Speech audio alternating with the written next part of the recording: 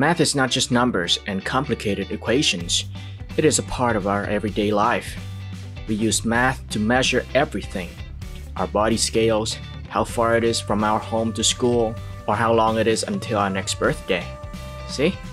Math has numerous uses, but I bet that you've never wondered how or when mathematics was created. So let's find out together, shall we? It all started a long time ago, when there was no civilization at all. Primitive humans, or as we call them, cavemen, had no definition of measurements or time. So it was hard, as they needed to know which time of the year is suitable for planting, hunting, and gathering food. So they tried to count the days and nights to determine the seasons of the year. They marked the number of days by carving lines on stones or the wall of their caves where they lived.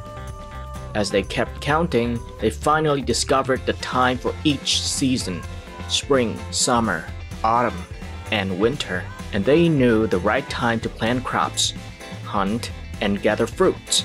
And that is the primitive form of mathematics. Moving on, according to the development of civilization, the ancient Babylonians saw the large amount of line markings as inconvenience, so they did something wondrous. They created symbols to represent the number of line markings, and so the very first form of numbers was born. They carved a symbol on clay tablets, as historic records show.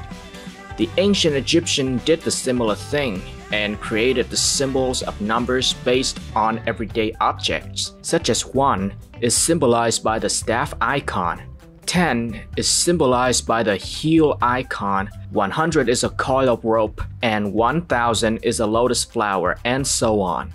But beside the symbols of numbers, the ancient Egyptian came up with something else, something that put mathematics to another level, something that the modern society still uses today. Back in the day when they wanted to share properties, such as food, lands, or fortunes, equally, the Egyptian thought of a new type of symbols for sharing of numbers. Thus, fraction was created, such as 1/2, 1/3, or 1/4. Math is amazing, isn't it? But that's not all for the development of mathematics through time. There are many civilizations that contributed to math, such as the ancient Romans or Persians. But we will share these historical events with you in another video. If you're curious about more mathematics knowledge, then you should like, share, and subscribe to our YouTube channel and Facebook page. We are Wesley Academy.